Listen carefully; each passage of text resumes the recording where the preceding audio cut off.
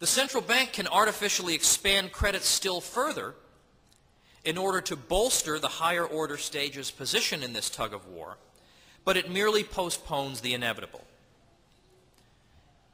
If the public's freely expressed pattern of saving and consumption will not support the diversion of resources to the higher order stages, but in fact pulls those resources back to those firms dealing directly in finished consumer goods, then the central bank is in a war against reality. It will eventually have to decide whether, in order to validate all the higher order expansion, it is prepared to expand credit at a galloping rate and risk destroying the currency altogether, or whether instead it must slow or abandon its expansion and let the economy adjust itself to real conditions. Now, it's important to notice that the problem is not a deficiency of consumption spending, as the popular view would have it. If anything, the trouble comes from too much consumption spending, and as a result, too little channeling of funds to other kinds of spending, namely, the expansion of higher order stages of production that cannot be profitably completed because the necessary resources are being pulled away precisely by the relatively and unexpectedly stronger demand for consumer goods. Stimulating consumption spending can only make things worse by intensifying the strain on the already collapsing profitability of investment in higher order stages.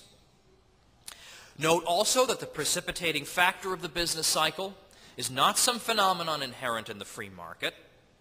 It is intervention into the market that brings about the cycle of unsustainable boom and inevitable bust.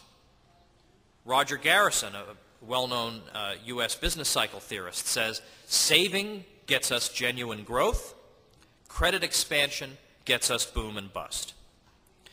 This phenomenon has preceded all of the major booms and busts in American history, including the 2007 bust and the contraction in 1920 to 21.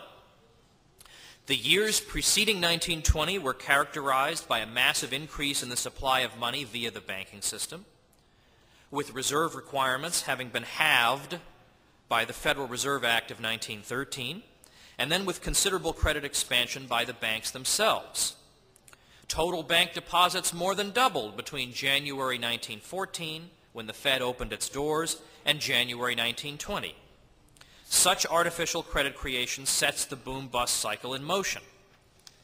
The Fed also kept its discount rate, the rate at which it lends directly to banks, low throughout the First World War and for a brief period thereafter. The Fed began to tighten its stance in late 1919. Once credit began to tighten, market actors suddenly began to realize that the structure of production had to be rearranged and that lines of production dependent on easy credit had been erroneously begun and needed to be liquidated. We are now in a position to evaluate such perennially fashionable proposals as fiscal stimulus, nearly always meant in the form of increases in government spending, and its various cousins. Think about the condition of the economy following an artificial boom. It is saddled with imbalances. Too many resources have been employed in higher order or interest rate sensitive stages of production and too few in lower order stages. These imbalances must be corrected by entrepreneurs who, enticed by higher rates of profit in the lower order stages, bid resources away from stages that have expanded too much and allocate them toward lower order stages where they are more in demand. The absolute freedom of prices and wages to fluctuate is essential to the accomplishment of this task, since wages and prices are themselves indispensable ingredients of entrepreneurial appraisal. In light of this description of the post-boom economy, we can see how unhelpful, even irrelevant, are efforts at fiscal stimulus. The government's mere act of spending money on arbitrarily chosen projects does nothing to rectify the imbalances that led to the crisis. It is not a decline in spending per se that has caused the problem. It is a mismatch between the kind of production the capital structure has been misled into undertaking on the one hand, and the pattern of consumer demand, which cannot sustain the structure of production as it is, on the other. It is not unfair to refer to the recipients of fiscal stimulus as arbitrary projects. Since government lacks a profit and loss mechanism and can acquire additional resources through outright expropriation of the public, it has no way of knowing whether it is actually satisfying consumer demand, if it is concerned about this at all, or whether its use of resources is grotesquely wasteful. Popular rhetoric notwithstanding, government cannot be run like a business. Monetary stimulus is no help either. And incidentally, we could also talk about the so-called idle resources problem, but that does not validate fiscal stimulus either. Monetary stimulus only intensifies the problem. In Human Action, Mises compared an economy under the influence of artificial credit expansion to a master builder commissioned to construct a house that, unbeknownst to him, he lacks sufficient bricks to complete. The sooner he discovers his error, the better.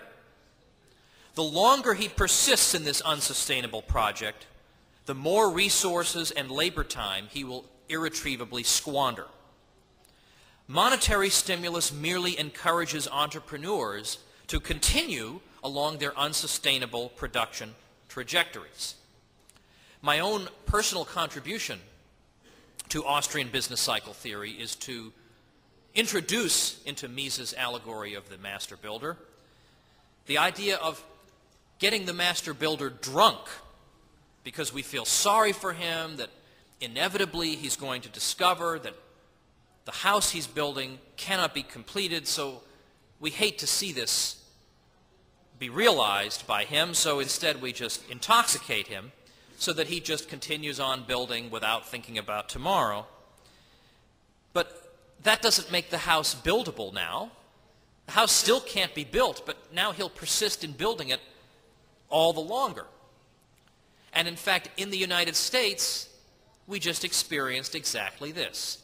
In 2001, Alan Greenspan did the equivalent of getting the master builder drunk. Instead of allowing the economy to reconfigure itself, instead of allowing the bus to take its course, he liquored up the master builder. So that all this time we have been continuing along unsustainable patterns of production and consumption. So that the bust is much worse than it would have been if we had stopped in 2001. Instead, in 2001, we saw for the first time on record in the U.S. housing starts increasing during a recession. Housing prices going up 8.8%.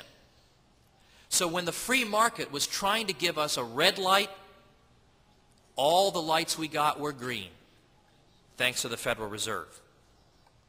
Now, if the Austrian view is correct, and I believe the theoretical and empirical evidence strongly indicates that it is, then the best approach to recovery would be close to the opposite of these interventionist strategies. The government budget should be cut, not increased, thereby releasing resources that private actors can use to realign the capital structure. The money supply should not be increased.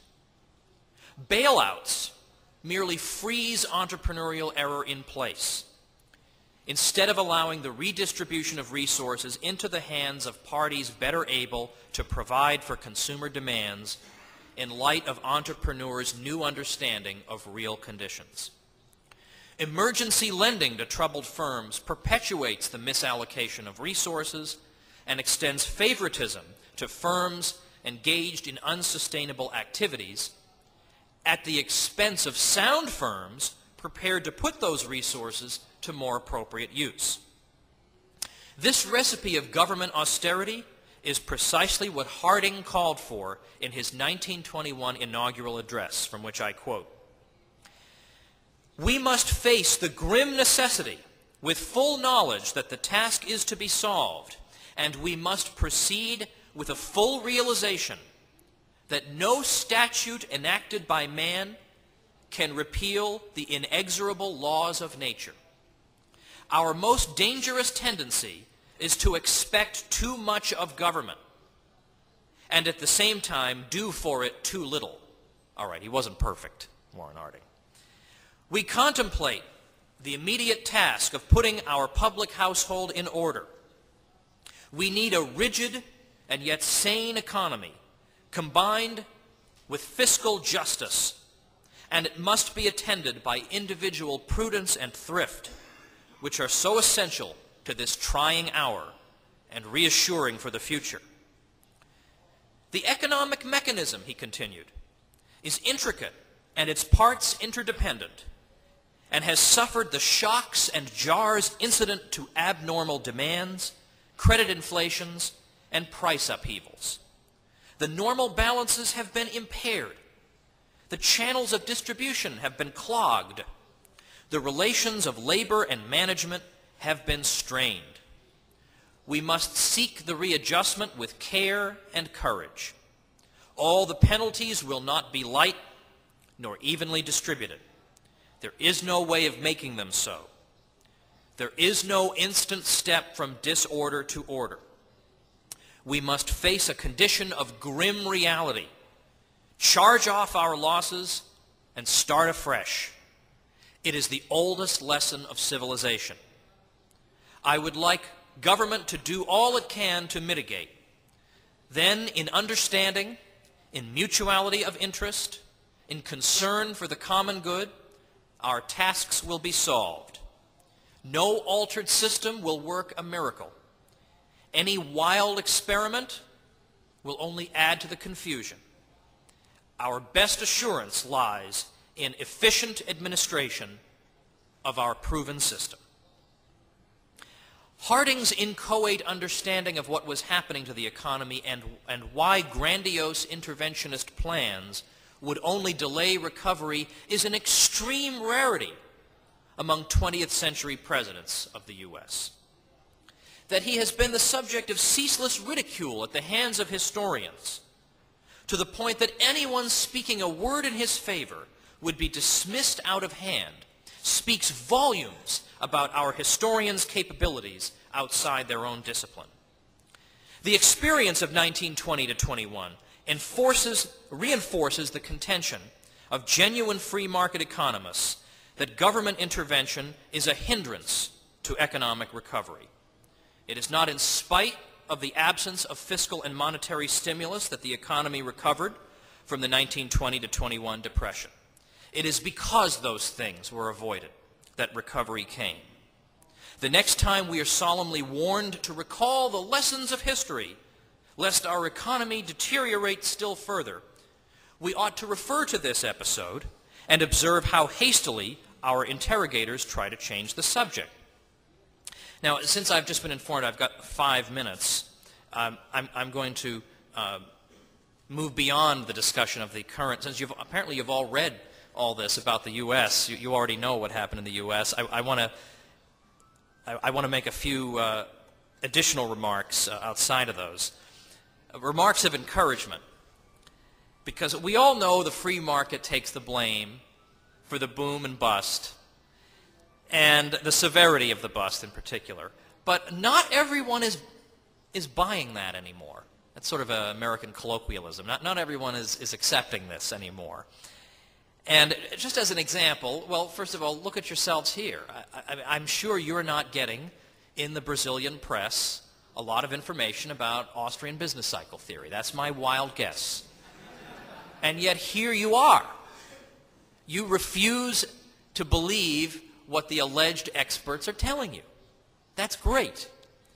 Well, in the United States, in 2008, when we had our presidential election, and we got to choose between one jerk and another jerk, the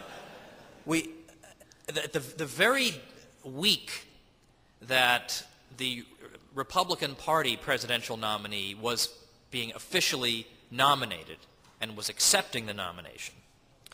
An American congressman named Ron Paul held his own event at the same time, right down the street. About 10,000 people there cheering for him and for other people and for freedom in general and against the false choice that we're given in the U.S.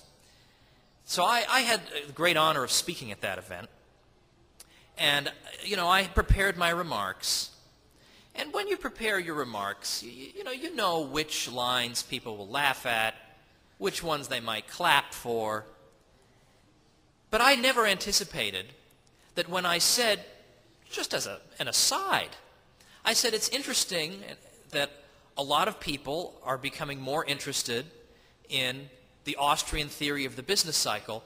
I had to stop talking because 10,000 people were cheering, were on their feet, cheering uncontrollably for the Austrian theory of the business cycle.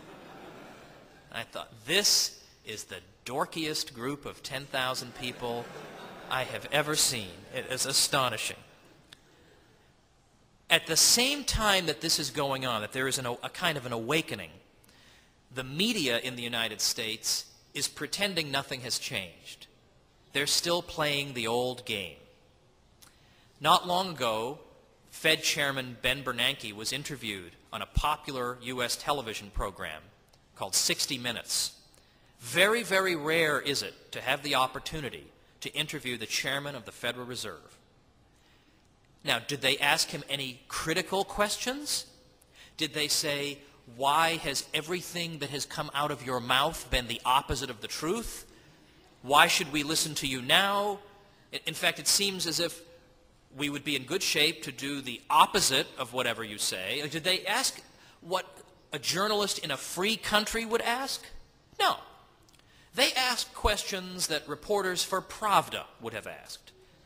They asked questions like, what worries you? What keeps you awake at night? I mean, creepy. I hope what keeps him awake at night is the possibility of the audit of the Federal Reserve. I hope that keeps him up at night. But this still goes on. But again, all is not lost. Paul Krugman said in 2001, what we need is for the Fed to give us low interest rates to spur housing. That's what caused the problem. And then, years later, he says, I predicted there would be a problem in housing. Well, congratulations. You caused it. Of course you predicted.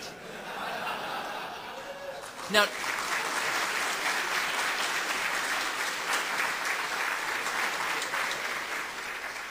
I want to go 2 minutes over my time, if that's okay. But he's not going unchallenged. There's now there's a blog dedicated to skewering this guy every day. Krugman in Wonderland blog by William Anderson. You should go there. It's wonderful. And all Krugman's columns are sitting there on the internet, waiting to be picked apart by more and more people who are dying to do it. Normally, he would go unchallenged. We would have to read Krugman and suffer through it. But he's being eviscerated every day. It's glorious. A student told me that the first day of class in an introductory economics course, his professor came out and wrote on the board, John Maynard Keynes. And that was going to be the theme of the course. Ladies and gentlemen, I dream of a world in which a professor who intends to do this to his students trembles before he enters the classroom, knowing that the students are ready for him. I dream of a world in which the Fed chairman is not treated with superstitious reverence, that the heads of central banks around the world are asked difficult questions about why they've been wrong. For that matter, I dream of a world in which the globe is no longer saddled with Soviet commissars in charge of money and interest rates who claim they can abolish the business cycle. I dream of a world in which economists are not apologists for government, explaining why it's for our own good for the parasites to seize our resources. but who instead describe the beautiful harmonies that the unhampered market fosters among people. Now, Austrian economics is value-free. Like any science, it is descriptive rather than prescriptive. Strictly speaking, it has nothing whatsoever to do with libertarianism. But what we learn from it can influence our values. We can learn from it that the parasitic behavior of our so-called public servants, whom we are taught in school to revere, in fact impoverishes the productive sector and hampers, if not reverses, the process of wealth creation for all classes. We can learn that central banks are unnecessary, that money always begins as a commodity on the free market. We can learn that the whole apparatus under which we labor is the greatest scam ever perpetrated on mankind. And we can learn that human beings, interacting peacefully and without coercion, without hangmen and torturers, can establish a society of peace, freedom, and prosperity, the likes of which the world has never seen. And the founding of Mises Brazil takes us one step closer to that bright future. Thank you very much.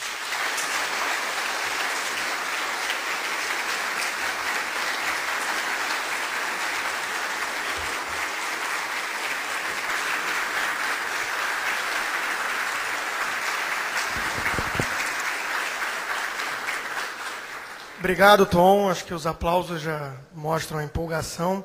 E, infelizmente, eu fui informado de que vamos ter que cumprir o horário rigorosamente. Então, não vamos ter tempo para muitas perguntas. Primeira pergunta, recebemos algumas da plateia. Primeira pergunta. Como foi que Hoover acabou recebendo o rótulo de ser um presidente pró-laissez-faire? Okay. Good question. I've wondered this myself, given that Herbert Hoover, and I know this is a very educated audience, but I don't want to assume people know all about American presidents, especially when you don't have to. It's better for you not to know. But Hoover was the president at the time of the stock market crash, and Hoover was the most interventionist president with regard to the economy that had ever been seen in American history. And it's interesting that when Franklin Roosevelt ran against him in 1932, Roosevelt's vice presidential nominee accused Hoover of taking us down the path to socialism. He didn't say, oh, Hoover isn't doing anything. Why doesn't he intervene? No, everyone knew that that wasn't true. So how did he get this reputation? And such that for decades afterward, until some important revisionist work was done, including by Murray Rothbard, everyone took this for granted. My own suspicion is partly that people wanted to contrast the glorious and admired Franklin Roosevelt with an ogre. And so they made Hoover out to seem worse than he was.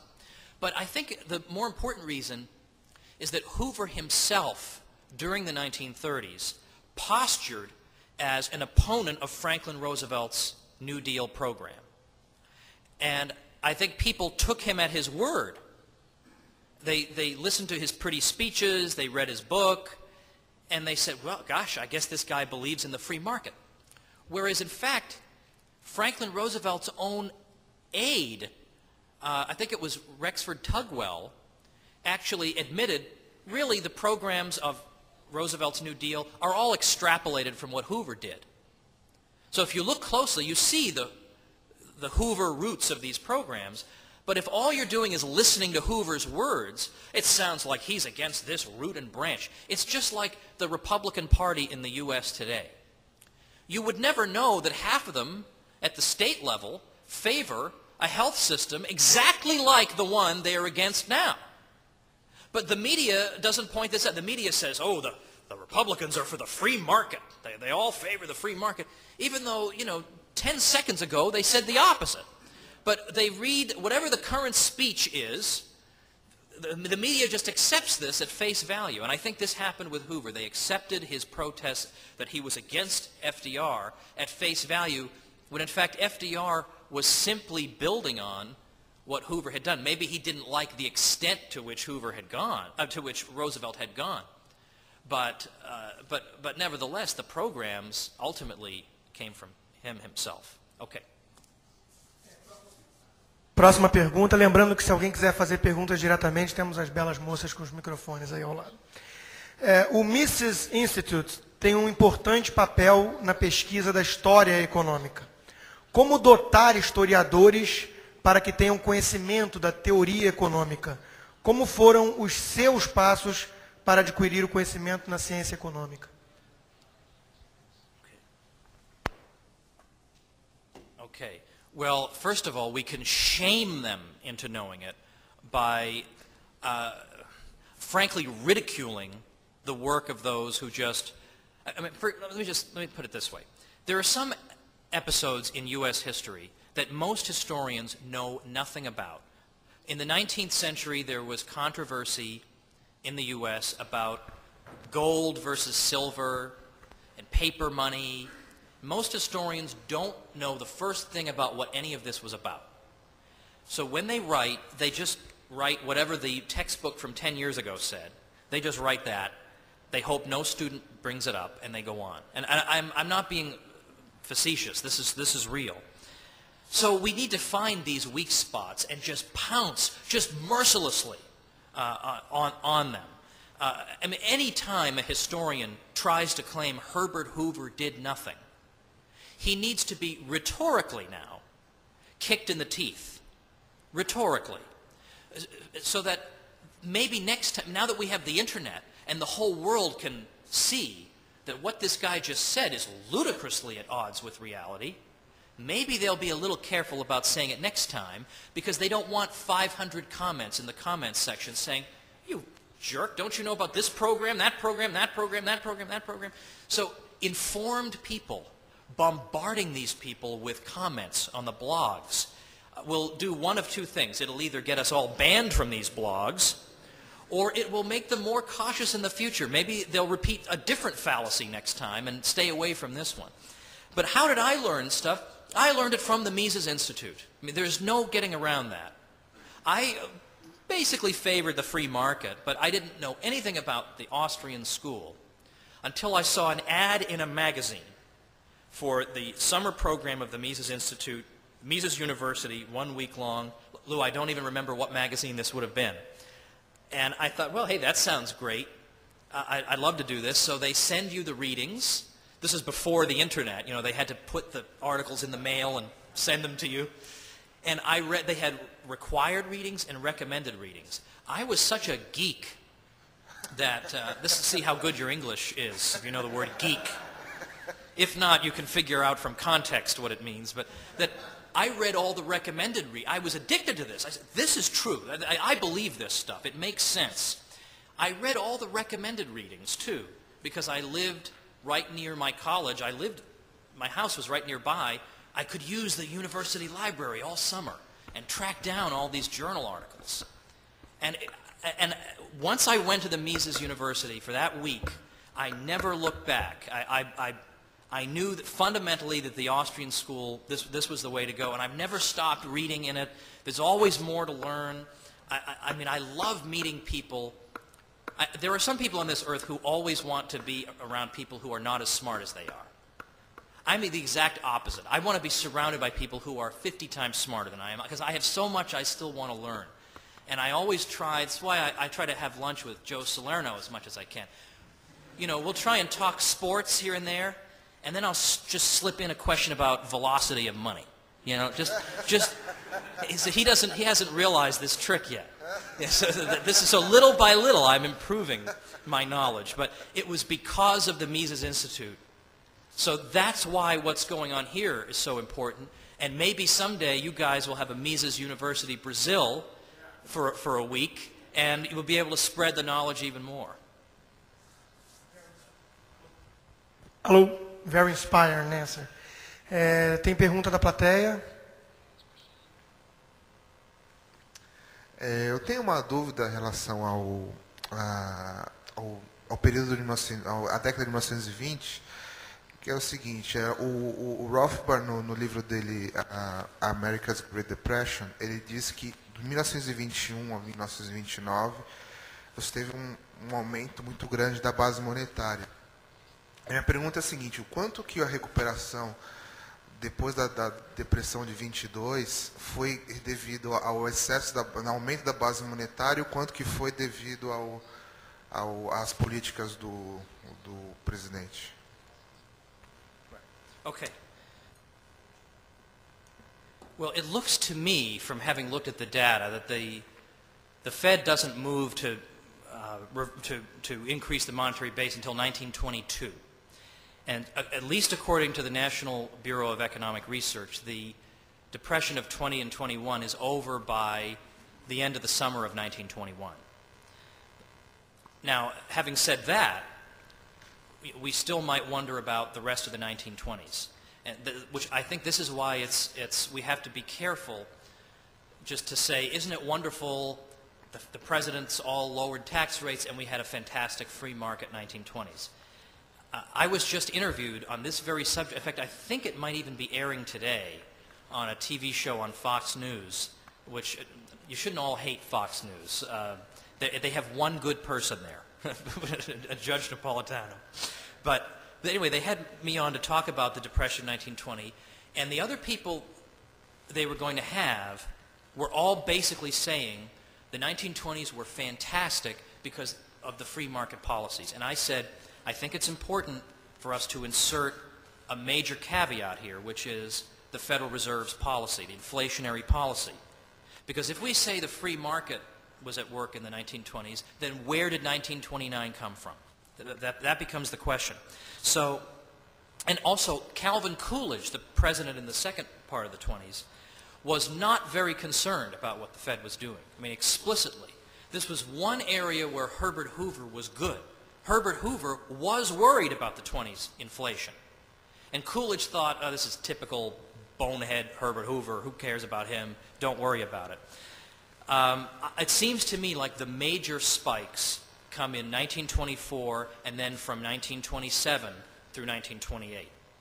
So, but I don't think it's possible to quantify, to say this portion of the prosperity was phony, this was real. I don't think we ever can say that, but we can say qualitatively that the economy was not fully healthy because its resources were being at least partially misdirected. I mean, the boom that the U.S. just endured was not all phony. Like, it's not, but we can never exactly say which activities are what we might call false activities. We can begin to understand that in the bust phase, as we see things liquidated, we can get a rough estimate. But even then, there is not an exact one-to-one correspondence between a project that shouldn't have been started and a project that's liquidated. It's not quite so simple. So I'm not sure there really is a very easy answer, a quantifiable answer, other than simply to say that some portion of it was unsound because of the Fed. I don't think we can go further than that. Ok. Bom, acredito que tem tempo para mais uma pergunta. Eu vou tentar juntar duas em uma aqui. O fato da economia, na época da crise analisada, ser mais simples em relação, por exemplo, a mercado financeiro, Wall Street, coisas do tipo, muda alguma coisa na análise em si ou não?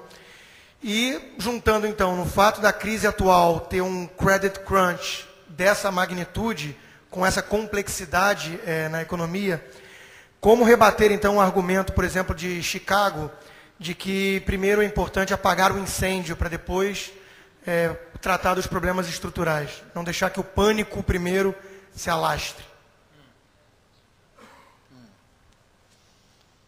All right. Well, this is like a whole seminar question.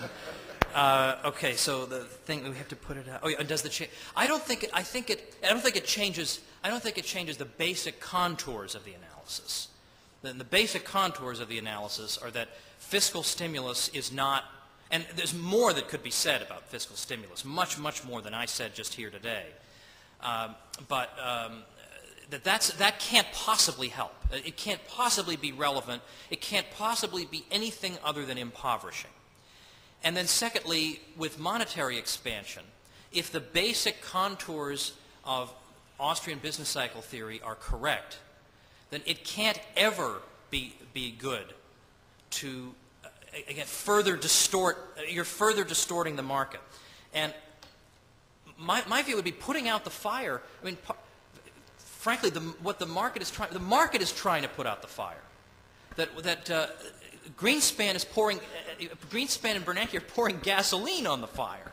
So and secondly, I would want to know, how do we prevent future fires when we put this one out with, not with water, but with giant quantities of cash? If that's how we put out fires, I think we're going to have a lot of arsonists on our hands in the future. So I think it's far better to just, and it's interesting, by the way, that AIG, one of the former CEOs of AIG said some months ago, you know, on reflection, it would have been better to let AIG go bankrupt. Even he said this, like he would know, wouldn't he? But yet people who said this at the time were crazy. You know, we're going to revert to caveman status, like everyone's going to be crawling around, you know, pulling their women by the hair with clubs. And I was about to say that wouldn't be all bad, but that would just be a terrible joke. This is a terrible joke. No, and I'm convinced that a lot of the argument for so-called systemic risk is overblown, that it's an argument that politicians like to use to scare people into doing basically whatever they want. The fact is that when you have a crisis like this, there's still the same amount of physical stuff in the world. That hasn't changed. It just needs to be repriced. And there are losses that will be suffered. You can't make losses go away. The Fed can write a check. That does not make losses go away. The losses are there. The question is on who should bear these losses? The general public or the people responsible for the losses?